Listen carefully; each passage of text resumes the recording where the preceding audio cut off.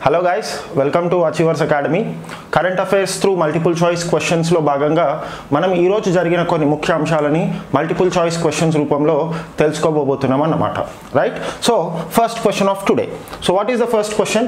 So recent గా ఇది Jagannadh temple లేదా మనందరికీ తెలుసు న్యూస్ లో ఉన్న ఒక అంశం ఏంటది? పూరి జగన్నాథ్ రథయాత్ర. రైట్? సో ఆ పూరి జగన్నాథ్ రథయాత్రని దృష్టిలో పెట్టుకొని మనం ఇక్కడ జగన్నాథ్ టెంపుల్ కి సంబంధించిన క్వశ్చన్ ఫ్రేమ్ చేయడం జరిగింది.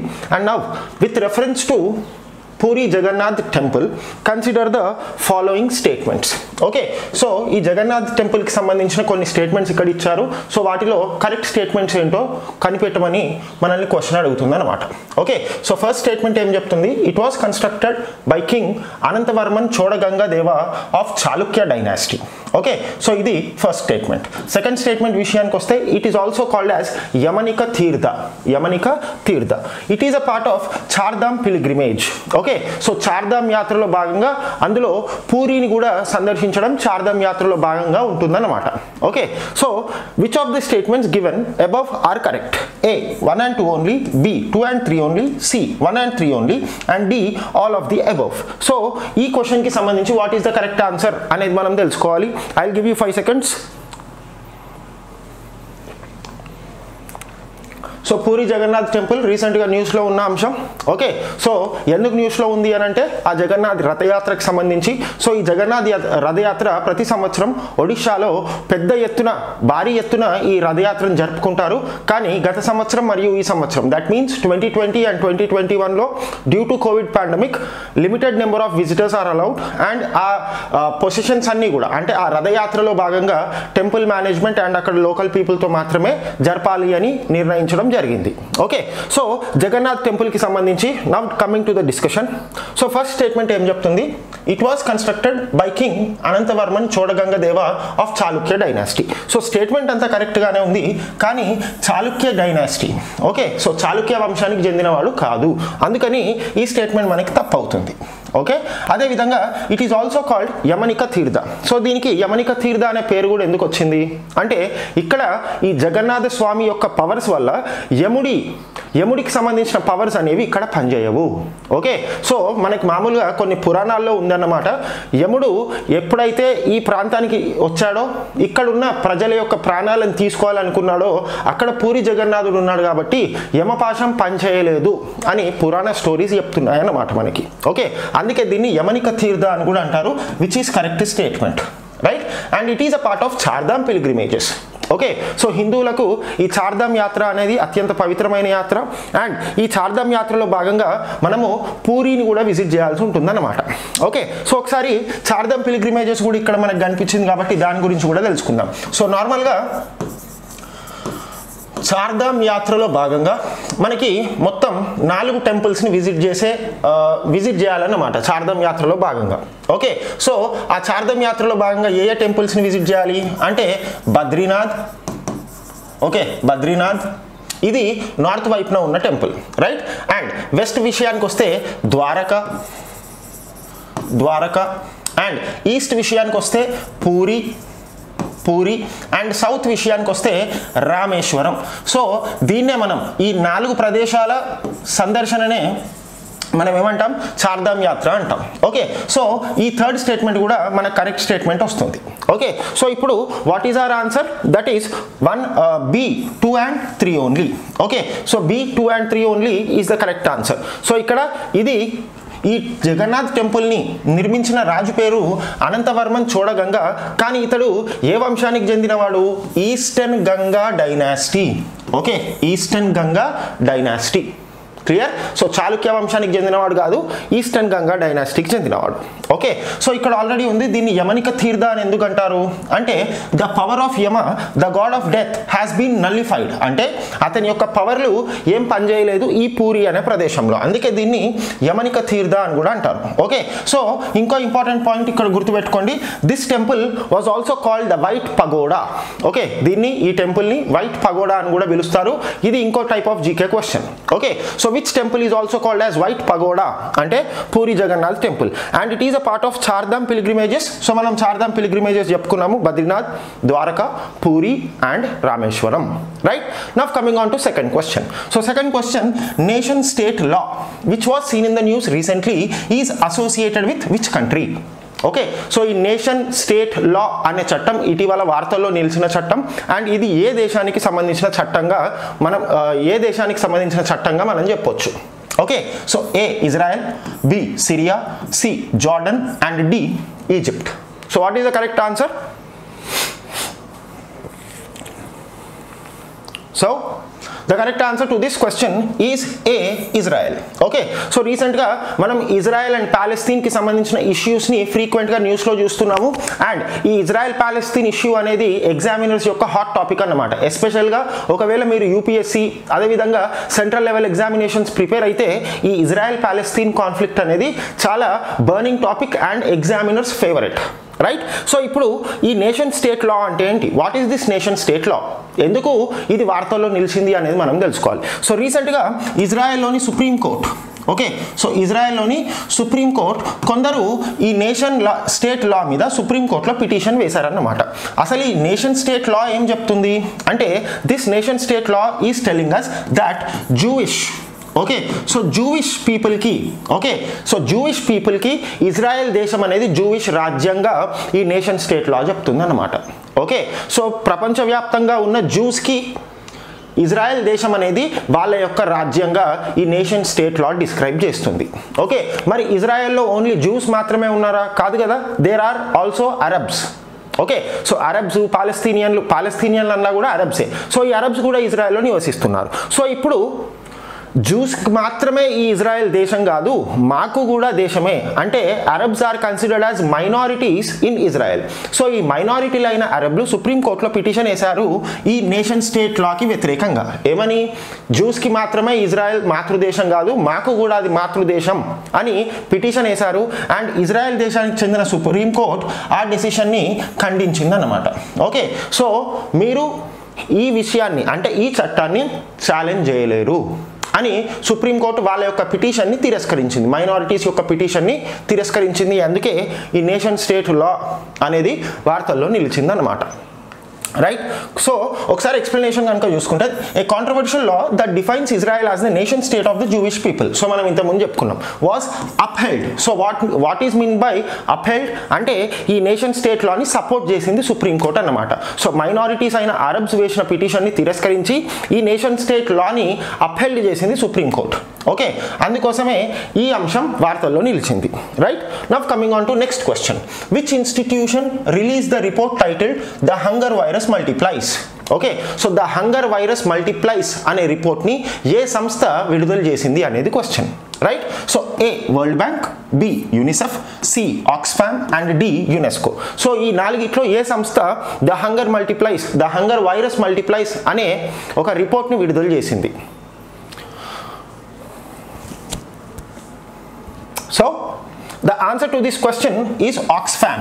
ఓకే, సో ఈ ఆక్స్ఫామ్ అనే సంస్థ ప్రపంచవ్యాప్తంగా చాలా సర్వేలు నిర్వహిస్తుంది అండ్ ప్రపంచానికి సంబంధించిన ఆకలి చావులు కానివ్వండి లేదా వాయిలెన్స్ అంటే ప్రపంచంలో జరుగుతున్న హింసకు సంబంధించిన రిపోర్ట్స్ కానివ్వండి ఈ సంస్థ పబ్లిష్ చేస్తుంది అన్నమాట. ఓకే, సో రీసెంట్గా ద హంగర్ వైరస్ మల్టిప్లైస్ అంటే ప్రపంచవ్యాప్తంగా ఆకలితో ఎంతమంది చనిపోతున్నారు, అదేవిధంగా పౌష్టికాహార లోపం మాల్న్యూట్రిషన్ వల్ల ఎంతమంది చనిపోతున్నారు, వీటన్నిటికి సంబంధించి ఒక రిపోర్ట్ విడుదల చేసింది ఆక్స్ఫామ్ సంస్థ. అండ్ ఆ రిపోర్ట్ యొక్క పేరేంటి? ద హంగర్ వైరస్ మల్టిప్లైస్ అనే రిపోర్ట్. ఓకే, సో ఒకసారి ఈ రిపోర్ట్లో కనుక చూసుకుంటే as many as 11 people. Okay, so ఈ రిపోర్ట్ ప్రకారం ప్రతి మినిట్కి, ఓకే, సో ప్రతి నిమిషానికి దాదాపు 11 మంది ఆకలితో చనిపోతున్నారు. ఓకే, ఆకలితో చనిపోతున్నారు. అదేవిధంగా ఈ రిపోర్ట్ ఇంకా ఏం చెప్తుంది అంటే, సో నార్మల్గా 7 ఓకే, నార్మల్గా 7 ప్రతి నిమిషానికి ప్రపంచవ్యాప్తంగా కోవిడ్-19 వల్ల చనిపోతున్నారు. ఓకే, సో ఈ కోవిడ్-19 వల్ల ప్రతి నిమిషానికి ప్రపంచవ్యాప్తంగా 7 చనిపోతే ఆకలి చావుల వల్ల దాదాపు 36 మంది ప్రతి నిమిషానికి చనిపోతున్నారు. ఓకే, అండ్ ప్రపంచవ్యాప్తంగా దాదాపు 155 మిలియన్ పీపుల్, ఓకే, దాదాపు 15 కోట్ల మంది 15 కోట్ల మంది ఆకలితో అదేవిధంగా పౌష్టికాహార లోపంతో జీవిస్తున్నారు. ఓకే, సో 15 కోట్ల మంది ఆకలితో మరియు పౌష్టికాహార లోపం, దీన్నే మనం మాల్ న్యూట్రిషన్ అని అంటాం. సో దీంతో జీవిస్తున్నారు అండ్ ప్రతి సంవత్సరం ఆకలితో 36 మంది చనిపోతున్నారు. అదేవిధంగా కోవిడ్-19 వల్ల ప్రతి నిమిషానికి 7 చనిపోతున్నారు అని ఈ రిపోర్ట్ చెప్పింది అనమాట. ఓకే, సో ఒక విధంగా ఈ రిపోర్ట్ మనకి ఒక అంశాన్ని హైలైట్ చేస్తుంది. ఓకే, ఏంటది? ఆకలి చావులు. ఓకే, సో ప్రపంచవ్యాప్తంగా ఎన్నో ఫుడ్ గ్రెయిన్స్, ఎంతో ఫుడ్ స్టోరేజ్ ఫెసిలిటీస్ ఇంప్రూవ్ అయినా కూడా ఈ ఆకలి చావులు అనేది ఇంకా ఆగలేదు. ఓకే, సో ఈ ఆకలిని మనం ఎలాగైనా ఎరాడికేట్ చేయాలి, సమూలంగా నిర్మూలించాలి అని చెప్పేసి ఇలాంటి రిపోర్ట్స్ పబ్లిష్ అవుతూ ఉంటాయి. అండ్ ఇలాంటి రిపోర్ట్స్ గవర్నమెంట్కి ఒక విధంగా వాళ్ళ కళ్ళు తెరిపించేలాగా పనిచేస్తాయి అన్నమాట. Right, now coming on to next question. With reference to liquefied natural gas, దీన్నే మనము ఎల్ఎన్జి అని అంటాం. Okay, LNG clear.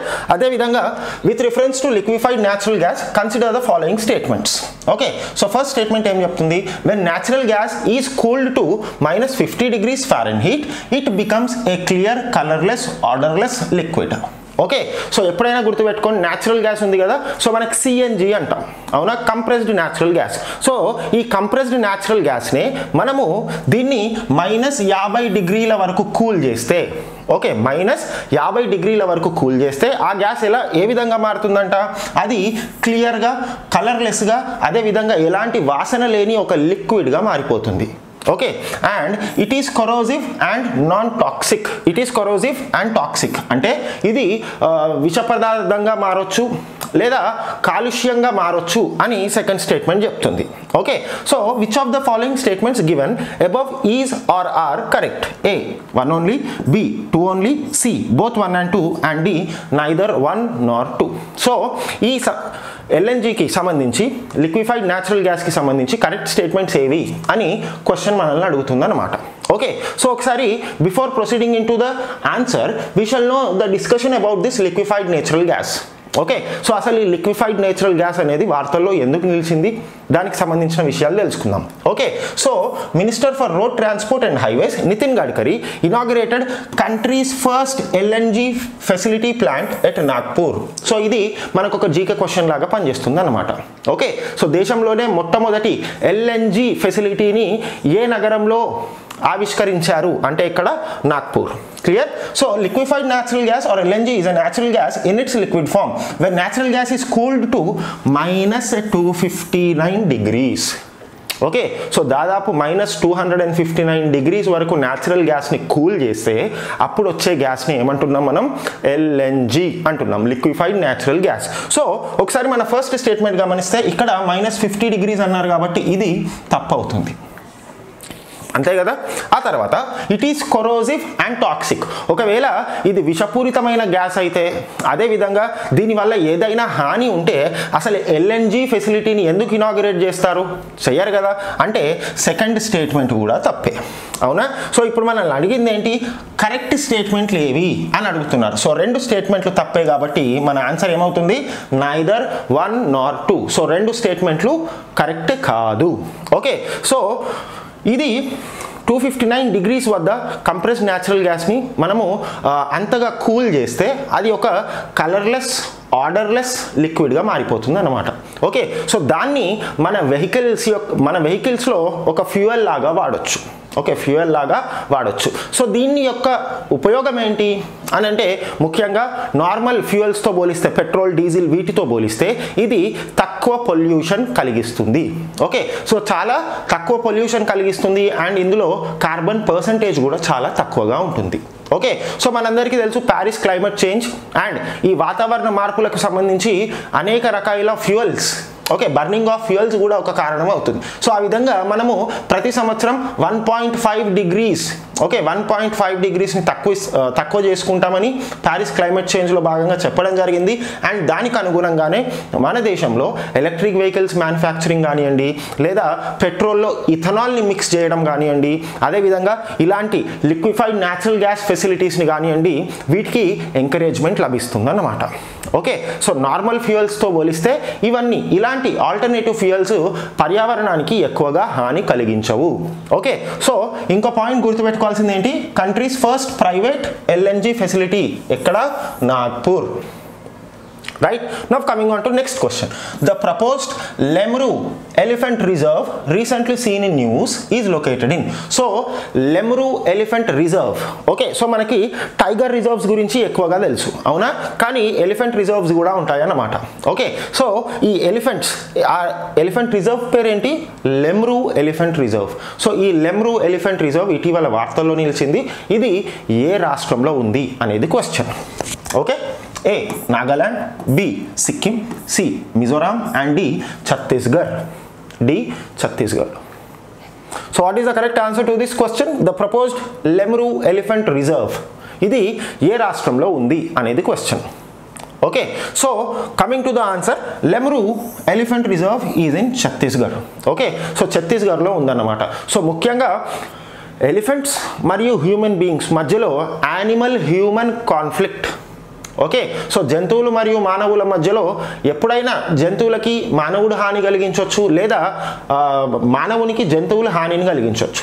Okay, so ఇలాంటి కాన్ఫ్లిక్ట్ని అవాయిడ్ చేయడం కోసం సపరేట్గా ఇలాంటి రిజర్వ్స్ అనేది మనం ఏర్పాటు చేస్తామన్నమాట. సో రీసెంట్గా ఈ లెమ్రూ ఎలిఫెంట్ రిజర్వ్ అనేది వార్తల్లో ఎందుకు నిలిచింది అంటే, ఆ రాష్ట్రానికి సంబంధించిన చీఫ్ కన్జర్వేటర్ ఆఫ్ ఫారెస్ట్స్ అని అంటాం. Okay, chief conservator of forests. So ఆ అధికారి ఈ లెమ్రూ ఎలిఫెంట్ రిజర్వ్ని దాదాపు 1900 ఎకరాల్లో ఈ లెమ్రూ ఎలిఫెంట్ రిజర్వ్ ఉండాలి, కానీ దాన్ని చాలా తగ్గించి దాన్ని ఎలిఫెంట్ రిజర్వ్గా చూపించారన్నమాట. అందుకే ఈ లెమ్రూ ఎలిఫెంట్ రిజర్వ్ అనేది వార్తల్లో నిలిచింది. ఓకే, సో ఒకసారి కనుక చూసుకుంటే ఈ లెమ్రూ ఎలిఫెంట్ రిజర్వ్ ఇన్ ఛత్తీస్గఢ్ దీన్ని స్థాపించాలి అని గత 20 సంవత్సరాలుగా చర్చలు జరుగుతున్నాయి అన్నమాట.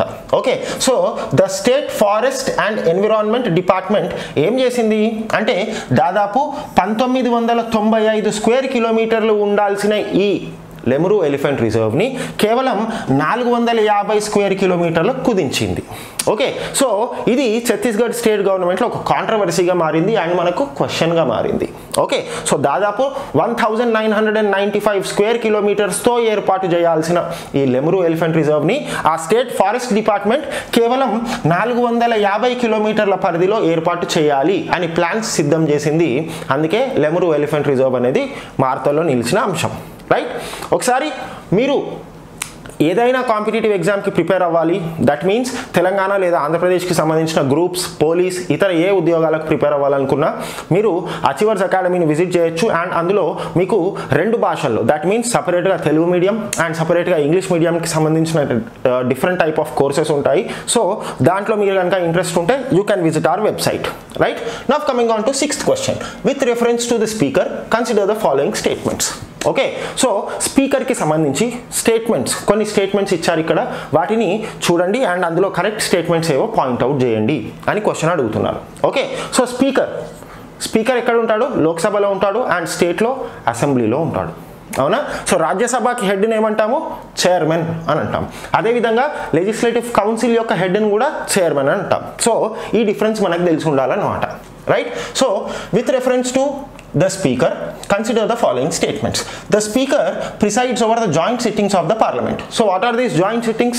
Suppose నార్మల్గా ఒక స్టేట్లో లెజిస్లేటివ్ అసెంబ్లీ ఉంటుంది, లెజిస్లేటివ్ కౌన్సిల్ ఉంటుంది. సో వీళ్ళిద్దరు కలిసి ఏదైనా ఒక అంశం మీద చర్చించాలనుకున్నప్పుడు వీళ్ళందరూ కలిసి ఒకే దగ్గర కూర్చుంటారు, దాన్నే జాయింట్ సిట్టింగ్ అంటాం. అండ్ సెంట్రల్ గవర్నమెంట్ లేదా సెంట్రల్ లెవెల్లో చూసుకుంటే లోక్సభ అండ్ రాజ్యసభ, ఈ 2 సభలకు సంబంధించిన రిప్రజెంటేటివ్స్ ఒకే దగ్గర కూర్చొని ఏదైనా అంశంపై డిస్కస్ చేస్తే దాన్ని మనం joint sitting of Lok Sabha and Rajya Sabha అని అంటాం. సో ఒకవేళ ఇలాంటి జాయింట్ సిట్టింగ్ ఏదైనా ఉంటే దానికి స్పీకర్ నేతృత్వం వహిస్తారు అనేది ఫస్ట్ స్టేట్మెంట్. సో అది కరెక్టా కాదా చూద్దాం. So next, the deputy speaker is subordinate to the speaker. Okay, so సబార్డినేట్గా అంటే డెప్యూటీ స్పీకర్కి సబార్డినేట్ అని సెకండ్ స్టేట్మెంట్ చెప్తుంది. ఓకే, సో డిప్యూటీ స్పీకర్ తర్వాత సబార్డినేట్గా ఎవరు డిప్యూటీ స్పీకర్ ఉంటారు అని సెకండ్ స్టేట్మెంట్ చెప్తుంది. సో ఈ స్టేట్మెంట్ కరెక్టా? సో ఒకసారి ఆప్షన్స్ కనుక చూసుకుంటే which of the statements given above is are are correct? Okay, so A 1 only, B 2 only, C both 1 and 2, and D neither 1 nor 2. Okay, so what is the correct answer to this question?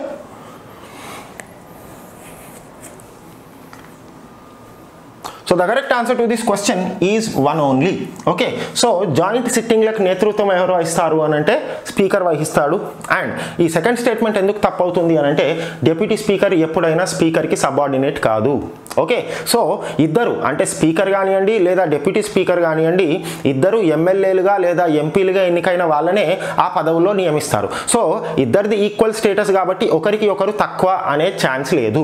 Okay, so ఈ subordinate అనే పదం చాలా తప్పు కాబట్టి second statement తప్పు అవుతుంది. Okay, so ఒకసారి కనుక ఎక్స్ప్లెనేషన్ చూసుకుంటే అసలు ఈ స్పీకర్కి సంబంధించిన అంశం ఎందుకు వార్తల్లో ఉంది అంటే మహారాష్ట్ర లెజిస్లేటివ్ అసెంబ్లీ ఇప్పటి వరకు అంటే దాదాపు సంవత్సరం అవుతుంది ఆ అసెంబ్లీకి ఎలాంటి స్పీకర్ లేడు అనేది ఉంది కాబట్టి మనకు ఈ క్వశ్చన్ అడగడం జరిగిందన్నమాట.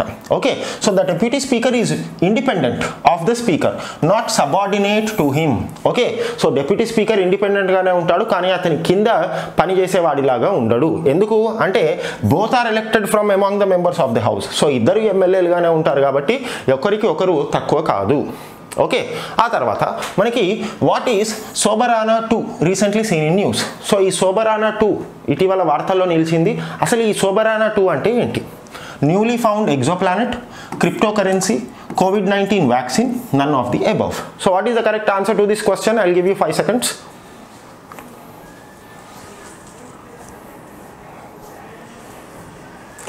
So the correct answer to this question is COVID-19 vaccine. Okay, so మనకు ఇటీవల చాలా రకాల వ్యాక్సిన్లు వస్తున్నాయి అవునా. సో కోవిషీల్డ్, కోవాక్సిన్, అదేవిధంగా స్పుట్నిక్ అని. ఓకే, అదేవిధంగా ఇప్పుడు కొత్తగా వచ్చిన వ్యాక్సిన్ ఏంటి సోబరానా 2. సో అసలు ఈ సోబరానా 2 వ్యాక్సిన్ అనేది వార్తల్లో నిలిచింది. దానికి సంబంధించిన డీటెయిల్స్ కనుక మనం తెలుసుకుంటే ఈ సోబరానా 2 అనేది క్యూబా. ఓకే, సో క్యూబా చాలా పరిశోధనలు చేసింది అండ్ అట్ లాస్ట్ ఒక వ్యాక్సిన్ రూపొందించింది. దాని పేరే సోబరానా 2. ఓకే, అండ్ ఈ వ్యాక్సిన్ ఒకవేళ ఆమోదం పొందితే ఈ వ్యాక్సిన్ కనుక WHO ఆమోదం పొందితే లాటిన్ అమెరికా దేశాల్లో ఓకే సో లాటిన్ అమెరికా దేశాల్లో మొట్టమొదటిగా క్యూబా ఒక చరిత్ర సృష్టించినట్టు అవుతుంది. ఓకే, సో లాటిన్ అమెరికన్ దేశమైన క్యూబా మొట్టమొదటి లాటిన్ అమెరికా దేశం అవుతుంది వ్యాక్సిన్ని కనుక్కోవడంలో. ఓకే, సో అందుకే ఈ సోబరానా 2 అనేది రీసెంట్గా వార్తల్లో ఉంది. ఇతర డీటెయిల్స్లోకి వెళ్తే Cuba has said its homegrown COVID-19 vaccine Soberana 2 when delivered with a booster shot of Soberana Plus. Okay, so ముందుగా సోబరానా 2 పేరుతో మీకు ఒక వ్యాక్సిన్ ఇస్తారు అండ్ దీని తర్వాత సోబరానా ప్లస్ పేరుతో ఓకే సోబరానా ప్లస్ పేరుతో ఇంకో బూస్టర్ షాట్ ఇస్తారు. సో ఈ రెండు షాట్స్ని కనుక మనం తీసుకుంటే 91% COVID-19 ఇన్ఫెక్షన్కి ఇది 91% ఎఫెక్టివ్గా పనిచేస్తుంది అని క్యూబా గవర్నమెంట్ చెప్తుంది అన్నమాట. ఓకే, సో ఒకవేళ దీన్ని కనుక WHO ఆమోదిస్తే Cuba will become the first Latin American country to manufacture and produce a vaccine against COVID-19.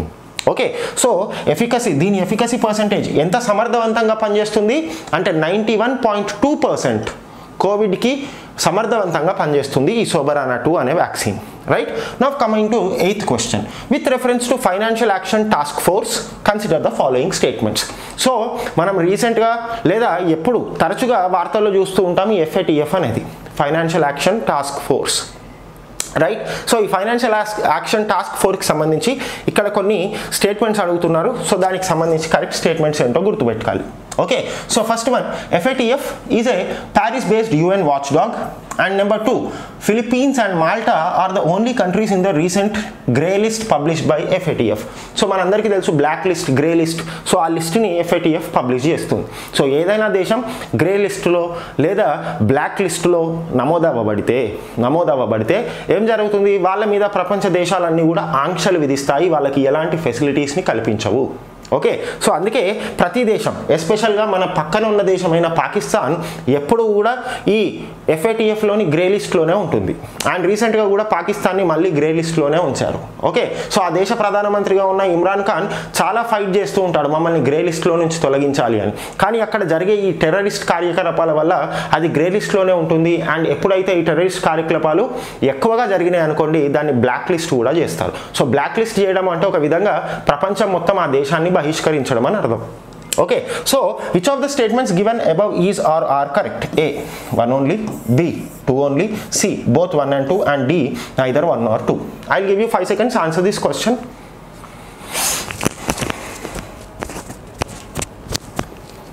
So the correct answer to this question is a one only.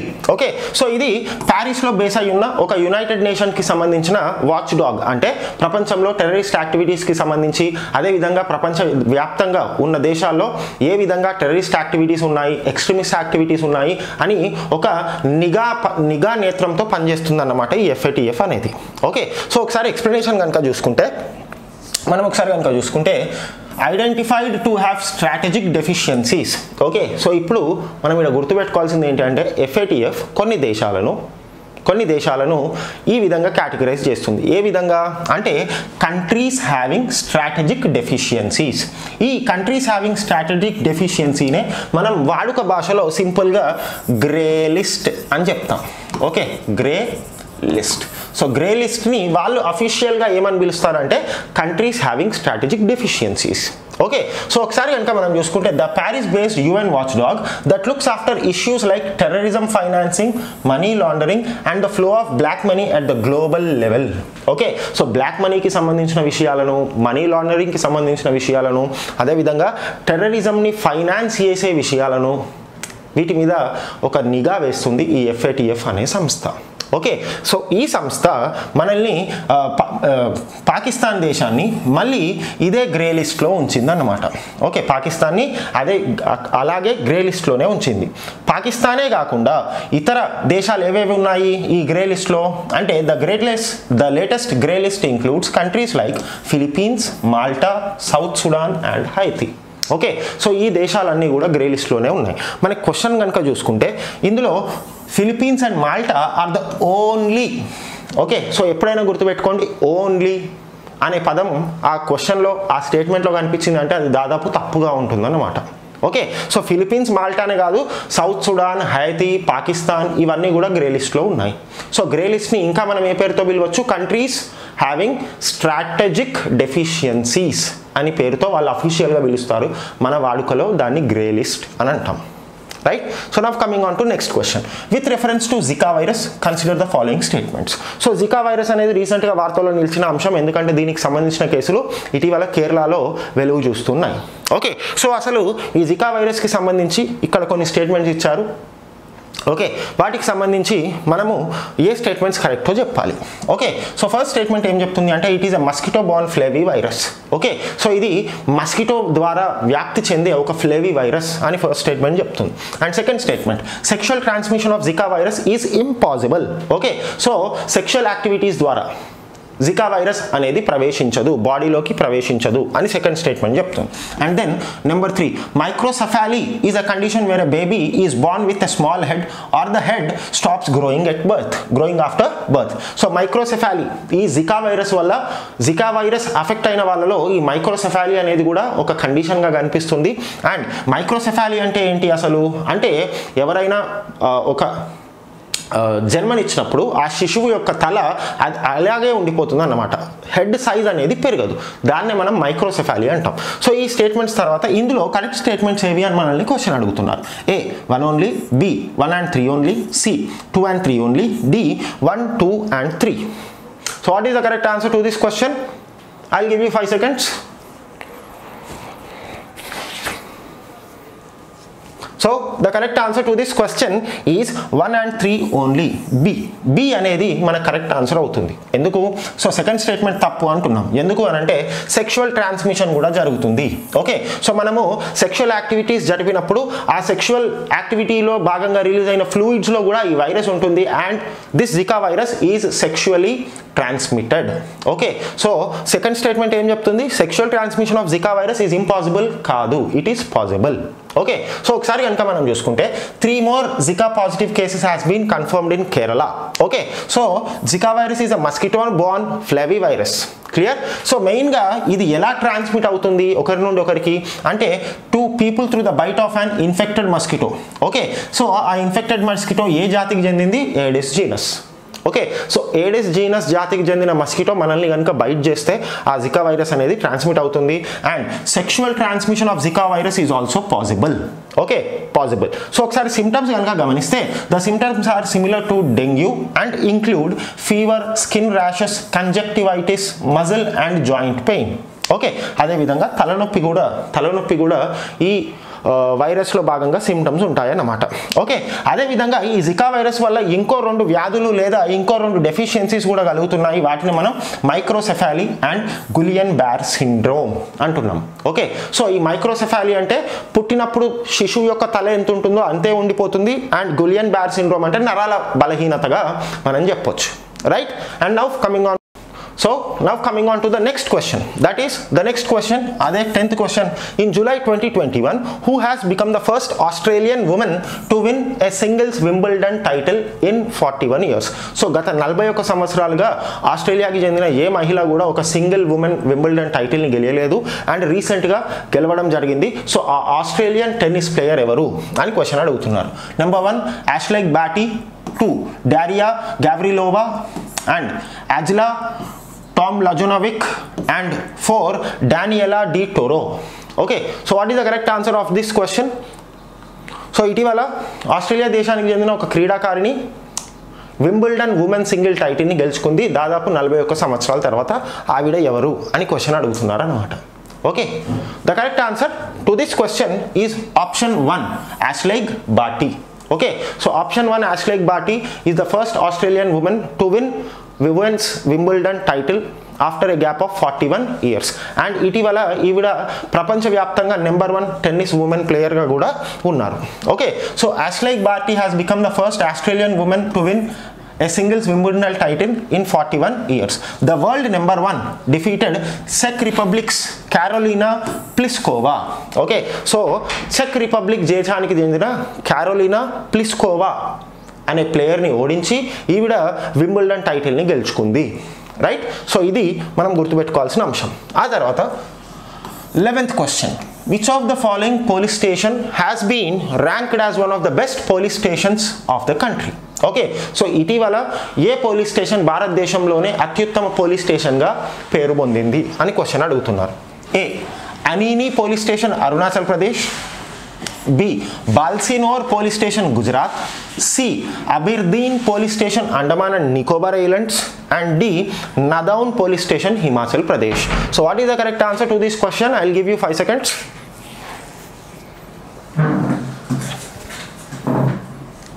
So the correct answer to this 11th question అంటే భారతదేశంలో ఇటీవల అత్యుత్తమ police స్టేషన్గా గుర్తింపు పొందిన police station ఏది అంటే that is D నదౌన్ police station Himachal Pradesh. Okay, so Himachal ప్రదేశ్లోని నదౌన్ police station అనేది భారతదేశంలోనే అత్యుత్తమ పోలీస్ స్టేషన్గా ఇటీవల సెంట్రల్ గవర్నమెంట్ చేత అవార్డు పొందడం జరిగిందన్నమాట. Okay, and next 12th question. India's first carbon black complex has been setup at. Okay, so ఈ కార్బన్ బ్లాక్ అనేది మనకు బొగ్గు ఉత్పత్తిలో లేదా కోల్ మైన్స్లో, ఓకే, సో కోల్ మైన్స్లో ఒక బై ప్రోడక్ట్గా వస్తుందన్నమాట. ఓకే, దాన్నే మనం కార్బన్ బ్లాక్ అంటాం. సో ఈ కార్బన్ బ్లాక్ని ఎక్స్క్లూజివ్గా ఉత్పత్తి చేసే ఒక కాంప్లెక్స్ని ఇటీవల భారతదేశంలో ఎక్కడ స్థాపించారు అనేది question. A Hyderabad, B Cochin, C Bhopal and D Ballari. So what is the correct answer? I will give you 5 seconds. So the correct answer to this question is D Ballari. Okay, so ఇటీవల బళ్ళారిలో భారతదేశంలోనే మొట్టమొదటి కార్బన్ బ్లాక్ కాంప్లెక్స్ని ఆవిష్కరించడం జరిగింది. ఓకే, సో ఒకసారి కనుక మనం చూసుకుంటే epsilon carbon, okay, epsilon carbon ఏ coal torr derivatives firm. Okay, so బొగ్గు ఉత్పత్తిలో లేదా బొగ్గు పరిశ్రమలో ఉత్పత్తి అయ్యే టార్, సో ఆ టార్ని ప్రొడ్యూస్ చేసే ఒక సంస్థ, దాన్ని మనం ఎప్సిలాన్ కార్బన్ అని అంటాం. సో ఈ ఎప్సిలాన్ కార్బన్ అనే సంస్థ బళ్ళారిలో కార్బన్ బ్లాక్ కాంప్లెక్స్ని స్థాపించడం జరిగింది. And with an investment of 550 crore, దాదాపు 550 కోట్లతో ఈ కార్బన్ బ్లాక్ కాంప్లెక్స్ని స్థాపించారన్నమాట. ఓకే, అదేవిధంగా ఇది ఒక ముంబై బేస్డ్ కంపెనీ అండ్ ప్రతి సంవత్సరం దాదాపు 3 లక్షల టన్నుల కార్బన్ బ్లాక్ని ప్రొడ్యూస్ చేయాలి అని ఈ సంస్థ నిర్ణయించుకుందన్నమాట. ఓకే, సో ఇది మనకి ఇంపార్టెంట్ అవుతుంది, గుర్తుపెట్టుకోవాల్సిన అంశం. కార్బన్ బ్లాక్ కాంప్లెక్స్ ఎక్కడ? Bellary. And next 13th question, according to the report of హెన్లీ passport index 2021 which countries passport is the most powerful in the world? Okay, so హెన్లీ passport index ఈ పేరును కూడా గుర్తుపెట్టుకోండి. సో ఈ హెన్లీ పాస్పోర్ట్ ఇండెక్స్ ప్రతి సంవత్సరం ఆ దేశాల యొక్క పాస్పోర్ట్లు ఎంత పవర్ఫుల్గా ఉన్నాయి అని ర్యాంకింగ్స్ ఇవ్వడం జరుగుతుంది. అండ్ ఈ హెన్లీ పాస్పోర్ట్ ఇండెక్స్ ప్రకారం ఏ దేశం యొక్క పాస్పోర్ట్ అత్యంత పవర్ఫుల్ పాస్పోర్ట్గా నెంబర్ 1 ర్యాంక్ని సాధించింది అనేది question. Okay, A Japan, B Sweden, C USA and D Russia. What is the correct answer to this question? I will give you 5 seconds.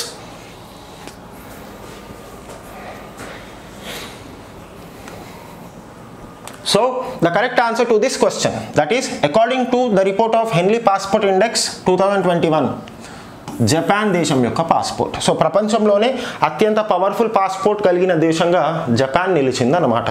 Okay, so ఒకసారి కనుక మనం గమనిస్తే Japan has got the highest position in the list. After this Singapore got 2nd place, Germany and south Korea jointly got 3rd place. Okay, so first ర్యాంక్లో ఉన్న పాస్పోర్ట్తో ఉన్న దేశం ఏంటి? Japan.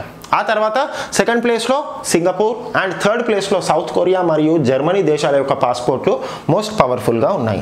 Okay, at the same time Afghanistan దేశానికి సంబంధించిన passport 116th ర్యాంక్లో ఉంది and this is the least powerful, last ర్యాంక్లో ఉందన్నమాట. ఏది? Afghanistan. Okay, అదేవిధంగా Syria, Iraq and Pakistan are among the worst passports. So అన్నిటికన్నా చండాలం, దరిద్రమైన పాస్పోర్ట్లు ఉన్న దేశం ఏది అని అంటే పాకిస్తాన్, ఇరాక్ మరియు సిరియా దేశాలకు చెందిన పాస్పోర్ట్లు. ఓకే, సో మరి ఇండియా యొక్క ర్యాంక్ ఏంటి అంటే ఇండియా 90వ ర్యాంకులో ఉంది.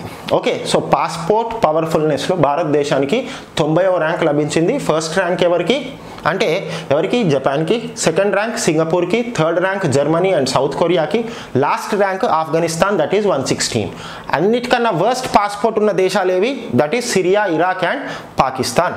Right, now coming on to the last question of the day, which states legal service authority and the high court has recently organised India's first ఈ లోక్ అదాలత్?